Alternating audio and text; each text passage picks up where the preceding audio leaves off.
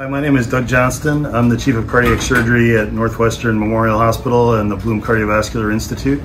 I'm here outside the OR today, about to go in and work on a mitral valve.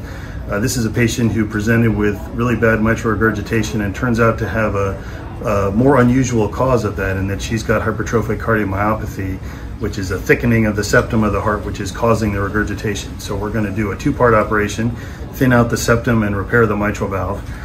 This is one of the things that's really exciting about doing valve surgery at a place like this, is that we see the entire spectrum of patients with all kinds of problems that can benefit from our expertise. So it's great to be here with you all on HeartValveSurgery.com. I look forward to meeting many of you as patients or colleagues, and look forward to talking more in the future.